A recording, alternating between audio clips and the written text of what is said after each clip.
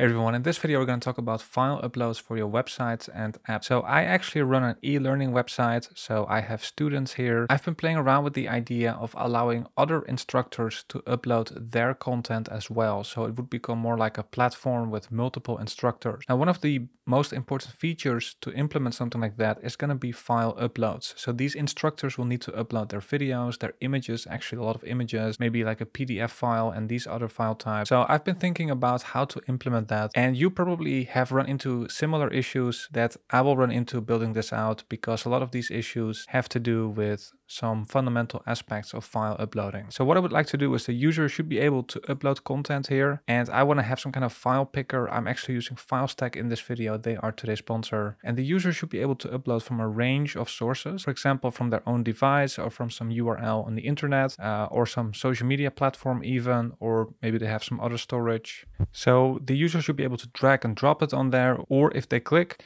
we want to open up their OS level file picker. So I'm on Mac, so if you're on Windows that may look a bit different, but this is at the platform level, and they should be able to upload one or multiple files. Let's say I'm going to upload this image here, and then if it's an image, for example, we may want to allow the user to edit the image, like cropping or circling or rotating them, and then ultimately they should be able to actually press upload and actually upload it to our server perhaps, or in this case to the Filestack account. And then I want to display the content that they have uploaded here. I also want to give them the option to delete, let's say. So there are lots of moving parts, especially if you would have to implement that yourself. So what are, technically speaking, the things that I would need here? Well, I would need a CDN to actually serve the content. So for example, this image here is being served from a CDN. So I need some kind of CDN. I also need some way to transform the uploaded assets. So transformations, because I uploaded a pretty large image, but I'm only displaying it on this page here as a small square image here. So I want to be able to transform the image so that we can download a smaller version basically. Same with videos, for example, but just also some general optimizations like compression. If somebody would upload a PNG image, PNG is very high quality, it's lossless. We may just want to use WebP, for example, which is a more optimized format. Now for the students that will actually watch the videos or will display the images, especially on a global platform, your actual end users will have all sorts of different devices, different capabilities. And actually this has to do a lot with the transformation. So for example, they may have a retina screen, in which case we can load higher quality images. Or they may have a lower end device, lower end mobile phone. In that case, we want to download smaller images, smaller videos. So we need to have some solution that allows us to adjust these assets. So these mostly have to do with actual displaying the content. But of course, the actual uploading part is just as important. So we want to have, very importantly, not only fast, but also reliable uploading, especially if it's a large file like a video that it's not in the middle of uploading and going to quit or something. Now, in terms of UI, it should look good. We want to have a loading indicator. And so we also want to make sure that the whole process in terms of design and user experience is also great. And there are some other things. I would say this is the core of it. Now, technically, yes, you could implement all of this yourself, but I would say if you can find a solution that does all of that for you, I would highly consider using that solution. So that's why I'm using Filestack. They are today's sponsor, and I've actually been using them for quite some time. I've always had a great experience with them.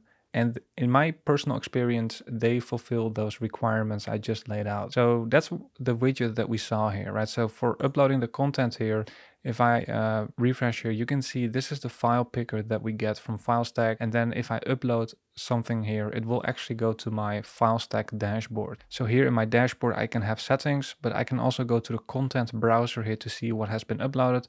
You can see there's been one image uploaded here. I can view all of that here. Filestack will automatically put this image on a CDN. So I can see everything that's been uploaded here in my account. I can get an API key from here integrated into my code. So let's actually see how we can implement Filestack in code. So this is actually a React app and specifically a Next.js application, but you'll find that it works with other JavaScript frameworks and other technologies as well. It's a very simple page I have here. So here I have that button, upload content. And when user clicks on that, we just set the picker open date to true. And so then we will render this picker overlay. So this is actually coming from Filestack. So I can specify my API key. I can then specify the options here. The options is what we see in the actual file picker. So for example, the sources here, I can specify all of that here. So if I only want to allow these sources, if I just do that, now you can see I only have this, these three, right? So not everything, but by default it shows a bunch more. I can allow how many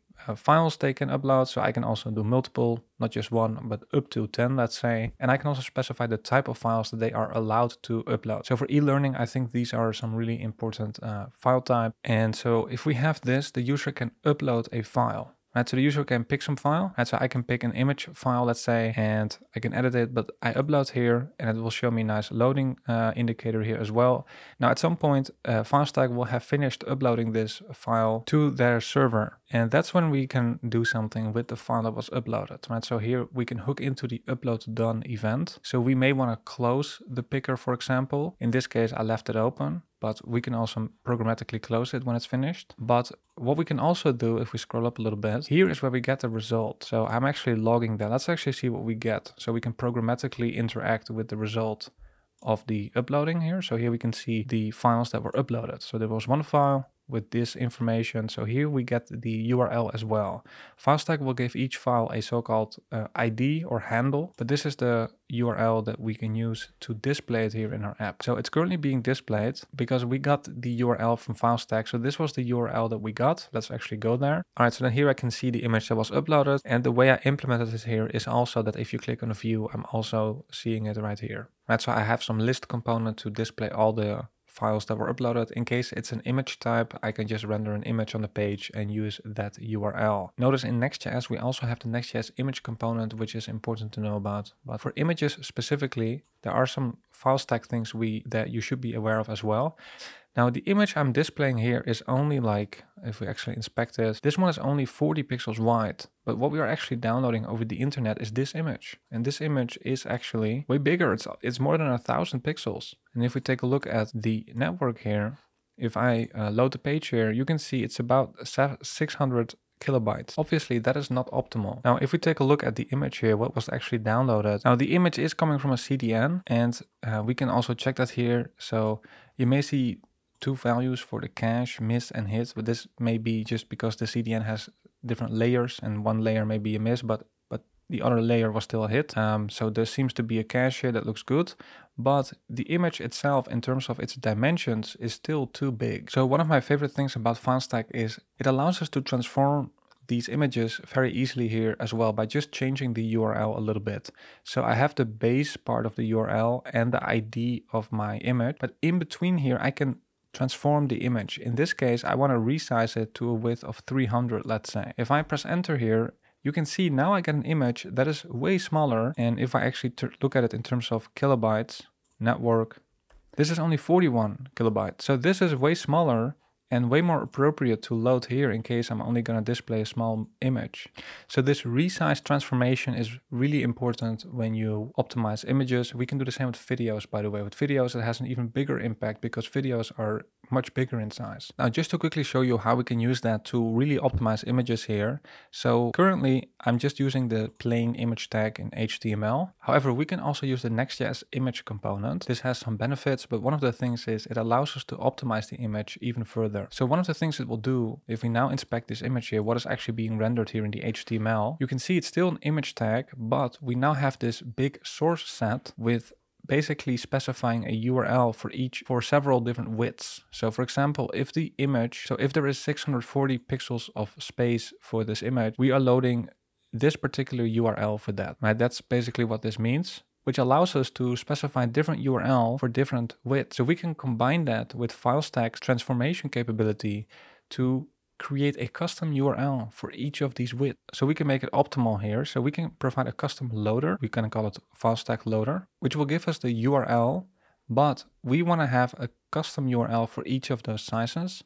So we can specify resize and then the width being the width of the source set. So we can create a custom URL for each part of the source set. So basically just transforming the string here for the URL. All right, so now if we take a look at it again, what is being rendered here, now you can see that I have a different URL for each part of the source set. So if there is 640 pixels available for that image, we can load an image that is actually 640 pixels. Right, so in this case, how much space is there for this image? There's 40 pixels available. And which URL was actually used for that? Well, if I open this up, it was actually an image with a width of 128. Why not exactly 40?